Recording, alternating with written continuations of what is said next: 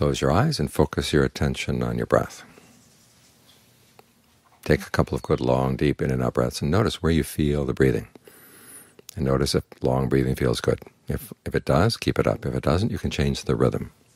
Make it shorter, or even more deeper, even deeper, shallower, heavier, lighter, faster, slower. Try to find a rhythm and texture of breathing that feels good right now. So the mind can have a place to stay in the present moment, and it can gather together right here. Otherwise it gets scattered all over the place, and when the mind is scattered it doesn't have any strength. When the time comes to do something difficult, all the different members of the team are off in different places, and it's hard to accomplish anything very much. But if all the members of the team are together, then if there's something you need to lift, you can lift it. Something you need to pull, you can pull it.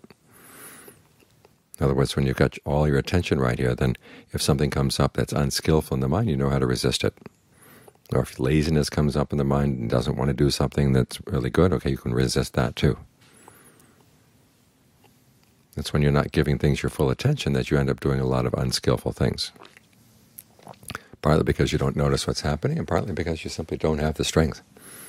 So when we gather the mind together in one like this, it gives it strength, and at the same time puts it in a position where you can see clearly what's happening inside. So when an urge comes up, you can learn how to read it, to see where it's going, and then decide whether it's really worth going with or not. And because you're coming from a position of well-being, it's a lot easier to say no to things that are not skillful. So this is how we train the mind. Give it a good place to stay, and then watch it. See what other things are going to come in, disturb it. And you give the full strength of your attention here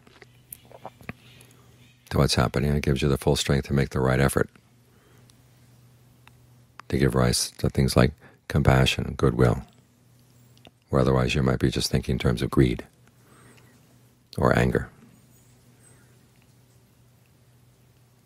This way you benefit, and your mind is a much better place to stay. And it's creating a better world for yourself and a better world for the people around you.